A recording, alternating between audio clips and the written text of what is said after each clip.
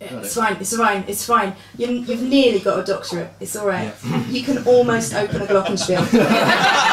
Totally fine. Totally fine. I've written a song that Brodie's going to help me with, which is a song not about a person that I love, but about a thing that I love. And that thing is a television game show, which I was addicted to as a child, and I think it shaped my childhood a lot. And it shaped who I am as a person, but recently it's kind of gone downhill. So I wanted to write a song that kind of consolidates all of my feelings about this into one simple, monthly, repayable song. 1, 2, 3, 2, 2, 3.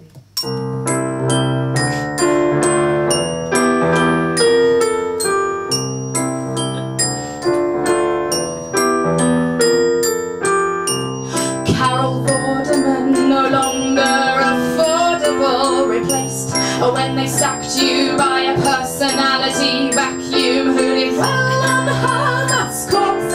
Now she's a clothes horse, and poor Rachel Riley, all numbry and smiley but dead behind those eyes.